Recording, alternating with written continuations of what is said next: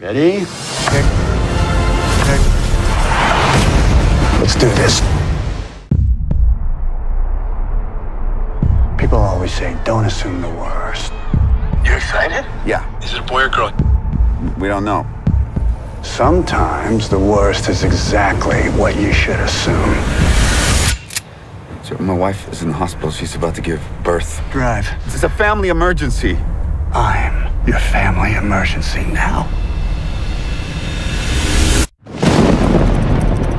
Whatever it is that you want, it's yours. Is this the wife? David, where are you? I mean, are you happy? You and your wife have a happy marriage? Stick away from my family. That's rude.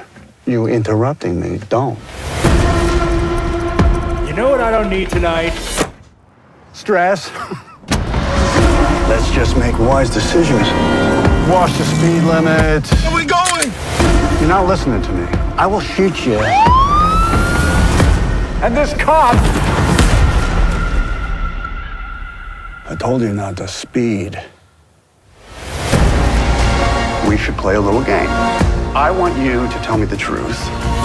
If you don't, I am gonna kill Mr. Happy Trucker and this waitress. Ready? Tick, tick. You got me confused with someone else. Really? I'm not who you think I am. I never even told you who I think you are, so how could you know you're not who I think you are? Tick, tick, tick, tick, tick. Sit back down!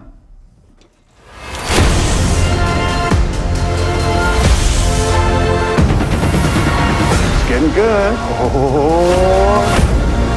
I'm not gonna die tonight. I dressed up for this. I wanted to be 100% sex tonight, and you cut that in half. I'm now 50% sex. People tend to think the more violent the death, the higher to heaven you go. Better to rain in hell. Wouldn't you agree?